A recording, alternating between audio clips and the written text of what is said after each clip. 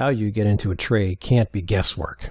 You need a trigger for high probability entries, and I'm going to give you some ideas. Well, why a trigger?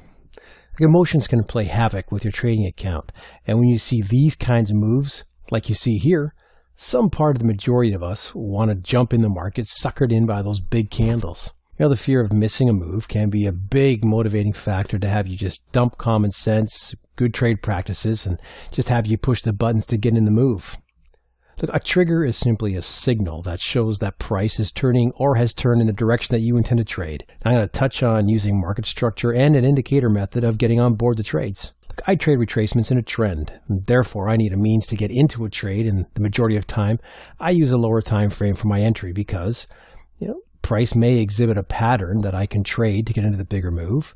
And if triggered, my stop has the potential to give me less risk, and therefore I could trade a bigger position size depending on how I calculate my position sizing. This chart below shows a setup that I started to watch in late August, and the beginning of September, price dropped right into the zone that I had. My 30-minute chart shows a lower swing high. If taken out, there's a higher high, which indicates that down move may be over. Placing a buy stop at this level gives a 40 pip protective stop position.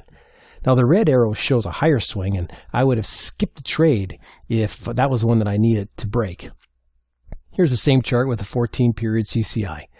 Once the CCI crosses the zero line, that's a trigger to place a buy stop 2 pips above the high of the candle that coincides with the CCI cross. Here, the trade does not trigger, and the buy stop is trailed to the next high, which is signified by the upper arrow. This gives a 52 protective stop area. Now, we also have structure, high violation, price structure indicator trigger.